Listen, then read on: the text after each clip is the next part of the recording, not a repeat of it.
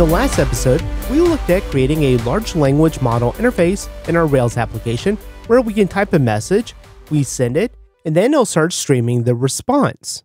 And so this is pretty good. However, if we ask about anything about that context, then it doesn't know anything about the previous conversation. However, in this episode, we're going to have a look at creating some context. So we'll do the same prompt and we get a similar answer. However, now we're going to be able to talk with that context in mind. So you can see that the initial question was how to steal an egg from my chicken.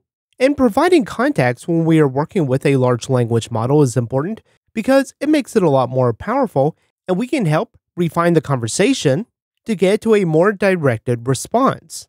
And we're also going to look at sending in some kind of command like a restart, which will then restart the conversation.